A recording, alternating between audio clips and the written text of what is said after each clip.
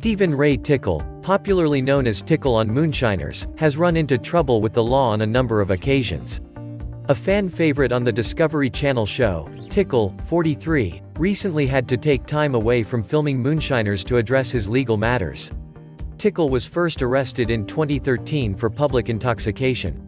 The reality star was arrested in Virginia. He was drinking by himself while parked in a convenience store parking lot. The outlet reports the officer on call as saying that there was a strong odor of alcohol, as well as normal indications of being intoxicated, when he approached the car.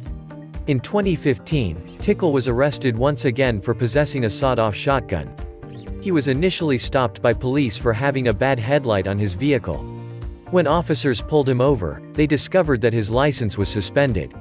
The outlet reveals that the officer then saw a sawed-off shotgun in the truck. In September 2016, Tickle was ordered by a Pennsylvania Circuit Court judge to serve 5 months in jail for using cocaine while on probation. He was placed on 12 months probation after being released from the 5 months active time in prison and was ordered to be on good behavior for 5 years. When Tickle's daughter took to the stand in his defense, she told the judge, "My dad is actually an amazing father."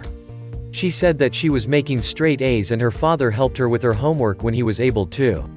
Last season, viewers watched as Tim paid Tickle a visit when he was transferred closer to a jail closer to home in Culpeper County. While the show did not reveal the exact reason Tickle was behind bars this time around, fans are convinced it has to do with him violating probation.